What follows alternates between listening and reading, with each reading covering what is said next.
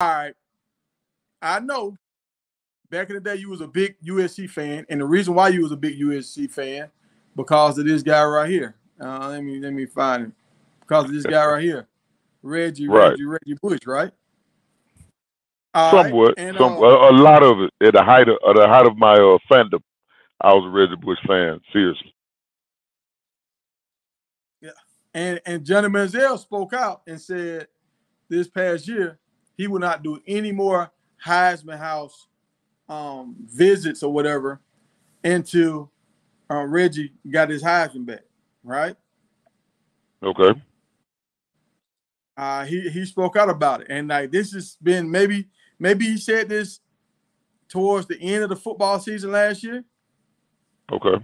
Reggie already has his Heisman, and do you think they would have a Heisman House commercial where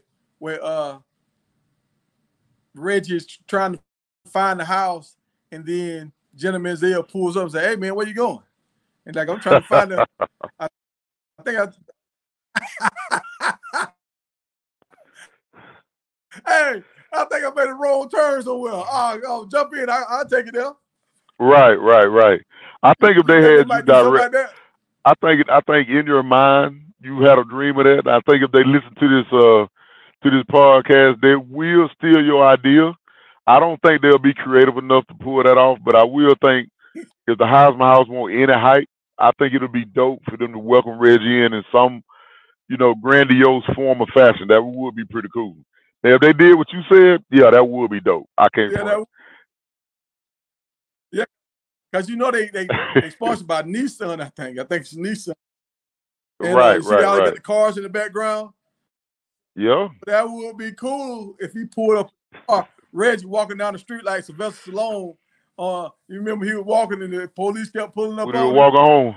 Yes, Hey, sir. Yes, sir. yeah, that'd be pretty Nah, cool. you ought to put in a bid, man. Get them to let you produce it. Yeah. Well, hey, I'm gonna cut this and hopefully somebody will pick it up. We'll see. But Fair enough. going forward, keeping on that USC train. Your guy,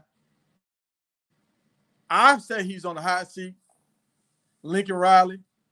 Lincoln Riley's won out of 6 bowl games. He's won 2. He's had 3 Heismans and almost 4 Heisman. So you done had 4 elite quarterbacks, and you won 2 bowl games out of 6. You got beat by Tulane last year. He's going into the Big Ten where the conference is not finna play with him. He's like they're not the favorite anymore. Now they're in the middle of the pack at But best. but that's why he's Do not you on the think hot Lincoln seat. Riley? No, no. Lincoln Riley is not on the hot seat, and I'm gonna tell you why. It's so many. It's All right. oftentimes we look at a coach's win-loss rate. It's about when you lose, who you lose to, how you lose, right? While at the same time, being on the hot seat also has a lot to do with who's behind you. Lincoln Riley doesn't have another, guy on his staff that can rival him, and there's not another hot name in college football just hotter than Lincoln Riley if he is available. So USC would be crazy to take him and do anything other than try to put a defense around him. Because based off what you're saying, Lincoln Riley doesn't play defense. Now, yeah, he get knocked for not creating a defense. Not much different than somebody like, um, I guess it would be Nick Saban not having the best offense. Nick Saban is a defensive coach. Lincoln Riley is an offensive coach. If he get knocked for anything, it would be not hiring the right people to create a defense that can be leveled up or give him some equilibrium with his offense. But Lincoln Riley, I do not see him on the hot seat. I think that's your hot take. I don't think based off his not only his contract, but his production. I mean, he's still kicking out first round. I mean, first overall picks, and the kids are competitive every year. So it's hard for me to believe that Lincoln Riley is on any hot seat. That's my take. Now the one reason why I say he's not on the hot seat because of that big contract. They don't want to pay all that money. It's too much money they're gonna have to pay out. Yeah, But yeah, what I will yeah. say, I don't know heard about this, it's been a mass exodus of defensive players that decommitted. Yeah. And if you see that guy JuJu right there, JuJu has been doing a lot of things that's kind of, I don't know Tipping how the you hat. want to say this. They ain't quite right. They're not quite right. I mean, he's doing a lot of stuff that look like he's trying to head towards this team right here. He's doing a lot of stuff. I don't think that's I wouldn't say it ain't quite right. You know, it's recruit season. You know, JuJu is a recruit. You know, it's nothing that he's doing that's wrong at this point, right? You know, he's a free agent basically. So, you know. Well, let me say this because I know you don't follow it like I follow this stuff, but he went on 3 and he said, and I want to show you this picture too of our old coach, Coach Searle. This big D lineman, USC was trying to get him too. He's on Colorado's radar now, right? Right. And I'm bringing this up so you can see how then you got a lot of guys that decommit. This guy, he's on Colorado's radar right now, and JuJu is doing some stuff that kind of make you. He got a burger now. He got a burger. That's not the burger, but he has a burger named after him in Boulder right now. And he went to a camp the other day, right here, and he had the Colorado towel stuck in his back shorts. But when he was on 3, he said he was committed to USC. He's not wavering. It's a done deal. So if it's a done deal, he go right here to the restaurant. You can't see it, but he got some Colorado shorts on up on the table. Right, Why are you right. taking a picture at the show your shorts with the Colorado if you committed to USC? And we got one more. He's taking a picture with some buddies down and I think he's down in Panama City or somewhere. And he has a nice little hat on, little Colorado hat on. He posted this on the Instagram. So, hey man.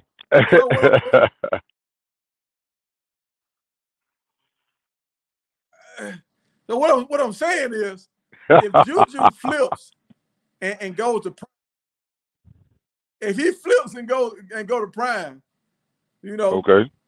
Hey, okay. Everybody gonna talk a little bit, and a lot of these 5 stars that's floating around, they might start going over to the prime because they following their quarterback. Okay. And I'm gonna give you this right here. You gave me this draft right here. I saw this. You posted this a few weeks back. But all the talent comes from. A lot of talent comes from the Georgia area. So if we land the best quarterback, when I say we, I'm talking about Colorado. If we land the best quarterback, all that talent's gonna come over here to Colorado, and I think we're gonna have a little party. I think it's gonna get real interesting. Well, yeah, but that's what you think, right? I don't really live off of what you think, right? Because you said all the talent will follow you to Colorado. So I don't even think a quarter of talent may follow you to Colorado. But that was a nice that's a nice display you showed with JuJu. You know that like I say, man, the young man he's in a rare opportunity before he get overly scrutinized by transferring in transfer portal. Right now he's still in the open season, right?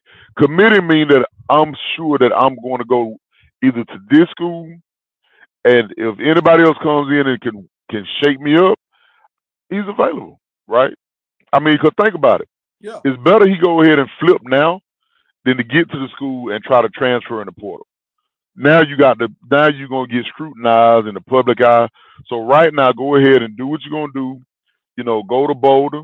You know, entertain not only Boulder but other schools that still think they may be able to swim. You know, because if you pay attention, that's Prime. You know, that's Coach Prime. That's his hubris. That's his bravado, right? That's his ego. That's his confidence. You know what I mean? I wouldn't call it arrogance because I'm not knocking a man who believes in himself. So if he thinks he can get JuJu to flip over to Colorado and he put his best foot forward, look, by all means, look, man, do it. And if JuJu feel like that's the best place for him, by all means, I would say, hey man, he gotta do his best for his career. You know what I mean? But if you're looking at Colorado's offensive Yeah. line versus USC's offensive line, I don't know if it's a conversation. You got a lot of pieces that haven't really been put together yet, but they're more on the table than just offensive linemen. Oh, So it's gonna be an interesting process, man. and I'm glad you said that. We got the number one offensive lineman that came in last year, Jordan Seaton, and he done put on 15 pounds. We got a big boy that hit the portal, came in from Texas. Then we got another big boy hit the portal, came in from Clemson. Right. And we got some more guys that stacked. Another guy that just signed, big boy, 6'4", 320, I think, 330. So we coming. The offensive line is gonna look real good. By the time he get there, the line it should be averaging around about 6'5", 330 by the time he get there.